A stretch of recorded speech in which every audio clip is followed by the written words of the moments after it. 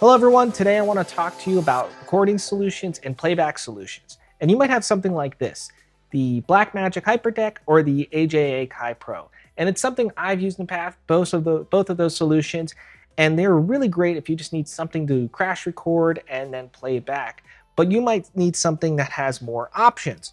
So you need more efficiency and control. And that's why I think OnTheAir Video Express and MovieRecorder Express might be a better option, because there's a lot more features that they can do. And so why I can talk about those is because we're still going to be using things like the AJA IO X3 or the UltraStudio 4K, which is what I'm using today. And so what are the options? So let's talk about MovieRecorder Express. We have something like scheduling. So you can take in these sources and you can set up the times to record, and you can even create repeating events to allow those to record automatically. We also support edit while ingest. So MovieRecorder and MovieRecorder Express records to your storage, and your editor will take those growing files and see those automatically grow in their timeline. And that's really helpful if they have a short turnaround time to create a finished product. We also have naming tokens as part of your recording file name. So you take the recording name, you take the date, and a take and a counter. And so you can automatically build those names. We can also go one step further. And so in this example, I'm going to use year, month, and day. And I'm going to put recording name and time, and that's actually going to build subfolders in your storage. So that's really a good way to keep your storage organized automatically with MovieRecorder. And with MovieRecorder Express, we can support a custom destination. So you can choose MOV or MP4, and you can choose where that's going to your storage.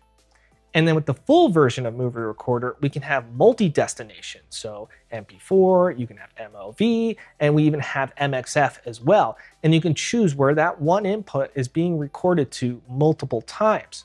MovieRecorder also supports external audio. It has router control, Apple scripting, closed captioning, metadata, and a lot more support built into it. And so that's really helpful for all those tools. And so make sure you check out the comparison between MovieRecorder and MovieRecorder Express on our website. So let's talk about playback. We can have OnTheAir Video Express and MovieRecorder Express on the same Mac. And so like I said, I'm using that UltraStudio 4K, I'm recording, and I'm playing back on a single Mac. And so that's really helpful when you're doing this, to know that you can have both of those things going on, two different apps, but they're going to work really well together. And so OnTheAir Video Express has some other features. We have clip end behavior. So when a clip ends, you can set it to hold, stop, skip to the next clip, or loop. And you also have audio gain. So you can take a certain clip and adjust its audio level, and it won't impact the rest of the clips that you have. You can also split the media item if you want, and then you can do non-destructive editing, so you can adjust in and out points, but it's not going to change the original file. And with the full version of OnTheAir Video, you get a lot more, like scheduling, you can add closed caption support, you can add dynamic graphics overlay, and there's a lot more features within that. So make sure, like I said, you can compare MovieRecorder and MovieRecorder Express and OnTheAir Video and OnTheAir Video Express right on our website. And you'll see how those stack up. And so let's talk about how those are used in a real application. Well, you're looking at it. Everything we're doing here is being recorded with MovieRecorder Express, and the video clips I'm showing you are OnTheAir Video Express playing it out. And so let's take a look at my setup. Here we have the Blackmagic Studio camera. It's going to my ATEM, and that output is feeding into UltraStudio.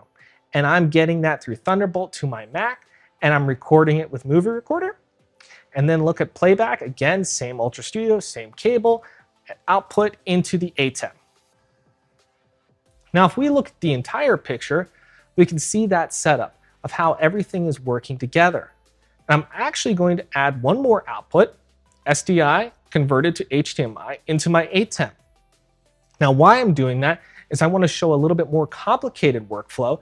That way you can see the more complex version and scale it back as you need. So I'm going to show you how to run an animation through OnTheAir Video Express, and you can key that over into your ATEM. So you can use that for transitions. So let's take a look at how that is done. So we're looking at my OnTheAir Video Express and my ATEM software, And so I'm going to take this, it's in queue mode, have that queued, and I've already put that into my downstream keyer. It's coming in. And so I'm going to take you here. Graphic fill, graphic key is what I've labeled the sources. I will turn my downstream keyer on, as you see, and I'm going to play that file. Perfect. So we know that worked. And if you saw, it actually just queued the next clip. And that's because in our preferences, we have auto queue turned on. And so that means after the clip is done playing, 2 seconds later, it's going to queue the next clip. So that's really helpful if you want to make sure it's queuing as you need. So when you're done with the clip, it's already ready with the next one. Now let's do that one more time. I have the downstream keyer on. I'm going to play my next video. Now I'm on camera. So that was really easy. Ran the turned the downstream keyer on, ran the video, and I cut underneath it. But there is a lot easier ways to do that because we can use the Hyperdeck emulation to trigger the video. So let's take a look how we set that up. Make sure you get the IP address of the machine OnTheAir video is on. Go to Preferences, Triggers, External Triggers, and have Hyperdeck emulation selected. And you can choose which playlist to publish because you can have the frontmost playlist or the playing playlist be the active one, or you can custom assign one. Now, a good pro tip here is you can use folder-based playlists with OnTheAir Video Express.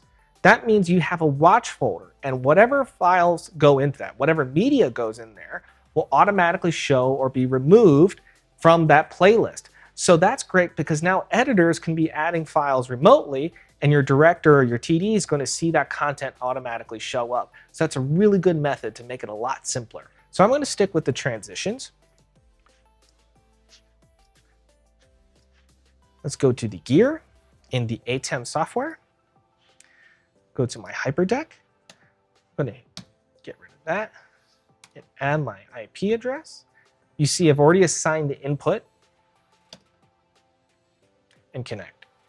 Now I have auto roll on. And what auto roll is going to do, as soon as that source is on air, it's going to start rolling that video automatically for you. And we have an offset here, so that gives time for the command from the ATEM to tell OnTheAir video to cue that clip and start playing. So I'm going to take that offset and let's do 3 frames. Okay, now if I look at media players, you see Hyperdeck, that's actually OnTheAir video right there. So I'm going to turn on that key and you're going to see it starts playing. Okay, so you just saw I did the downstream keyer, it automatically rolled, and I cut to camera. But let's make it a little bit more interesting by making this into a macro. So that means I'm going to select the clip I want to roll for the transition. I'm then going to cut underneath that animation, and then I'm going to take the downstream keyer off air, all in one button press. So let's see how to set that up. So let's go to macros. And I'm going to click this add to record. I'm going to call it wipe.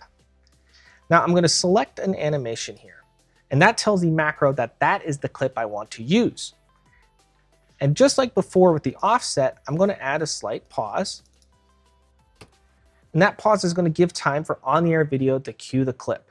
So add pause. Now we're going to turn the downstream keyer, and that's going to run the animation.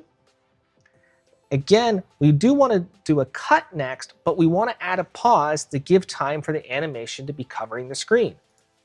So 1 second, add pause, cut, and we're going to add another pause. And why we're doing that is because we want to give time before taking the keyer off screen again. We don't want to do it right away. So add pause and take the downstream keyer off. Stop recording. Now, if I've set this up correctly, I'm going to preview camera 1, and I'm going to hit my macro 6 button, and you should see me. Perfect. There it is. That's how you set up a macro. The good news is there's a lot more tutorials online on the ATEM and setting up animations, macros, Hyperdeck, and the good news is all those work with OnTheAir video, because as far as the ATEM knows, it is a Hyperdeck. And so that's a great way to use the OnTheAir video because it looks the same exact way to the ATEM. And so there's a lot more features you can use with OnTheAir video because you can have multiple instances on one computer. And for MovieRecorder Express, you can have multiple inputs. So you can really turn your Mac into a really big, important part of your production workflow. So thank you for watching. Make sure to check out Softron.tv so you can see all the features of all of our products and see how they really compare. Thanks for watching.